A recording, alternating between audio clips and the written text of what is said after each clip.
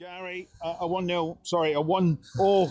It felt like it towards the end, but yeah, draw here at Harborough, and a great performance. And you must be really pleased with the performance, maybe not so pleased with the end result. Listen, you come to Harborough and you come away and you've not been beat, you've had a good day, haven't you?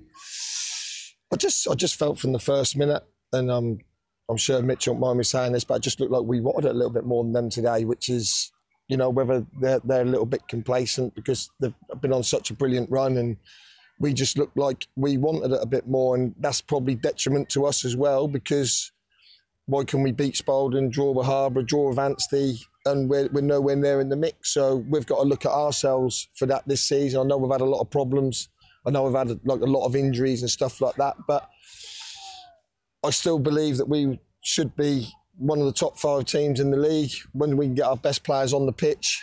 And today we had most of our best players on the pitch, you know, what's left of the squad. So really good day. To a man, I thought my lads were outstanding. I thought defensively, that's probably as good as we've been defensively this season. And I've said it once or twice, but that was a proper test, you know. And at the end, I think if the game go on another 10 minutes, I think Harborough either get one with their dominant pressure or we nick one on the break, because that was that type of game. We looked lively on the break all afternoon. That was a proper team performance. That felt like a top of the table clash. Only we ain't nowhere near the top of the table. And you know, I'll stand by it. I still think they'll go on to win the league. Spalding will have a big say in that next week. That's a big game for them 2 clubs, and they're the games we want to be involved in. Unfortunately, they ain't. But to a man, I thought my players really stepped up against a top team.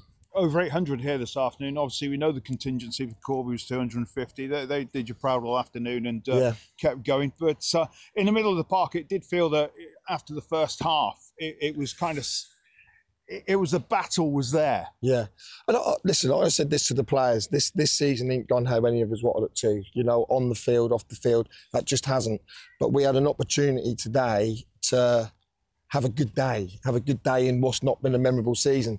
The punters are going to go home really happy. I'm disappointed we conceded with probably 8-9 minutes to go or whatever. But I'm really happy that we then didn't fold. You know, we were still heading it, we were still kicking it. Their goalkeeper's got man of the match, I believe, rightly so from their side. And that tells you, you know, we've come to Harborough, we've had a go.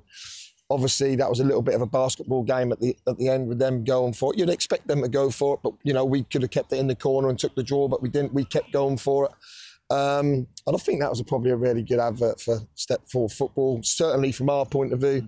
Obviously, Mitch will be disappointed, but there's a long way to go. He's been there before in these run-ins, and like I say, I'm sure, and I hope they do get over the line.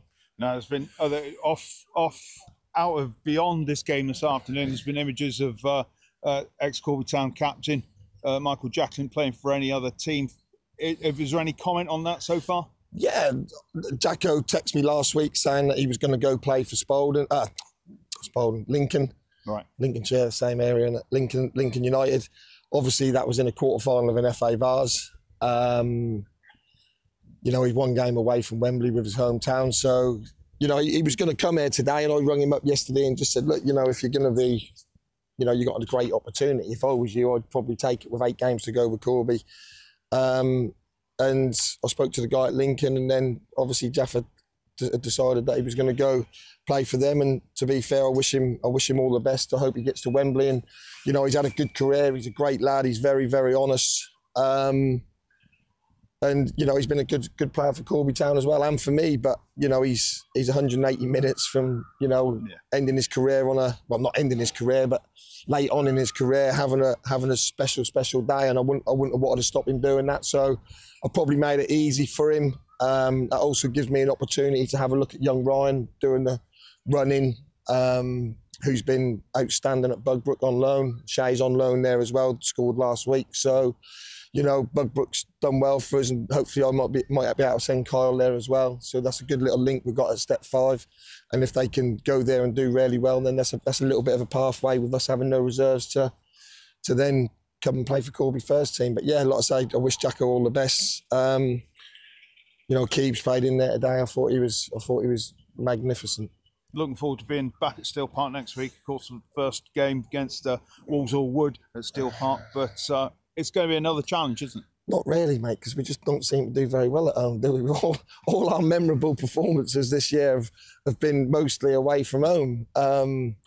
And that's strange but luckily we had 250 here see a decent performance today, and that's in large, that's how 80% of the away performances have been. You've been fortunate enough to see most of them, as have I, as has Michael, but the home performances have just been really disappointing. You know, I definitely won't be saying pre-season Steel Park's going to be a fortress and this, that and the other, because that come and bite you in the behind. But like I say, really, really pleased with today. Like I say, you get in your car after coming Harborough Town and you ain't been beat. That's obviously a great day for us. Excellent. Gary, we'll speak to you next week. Thank you. Have a good week. Cheers.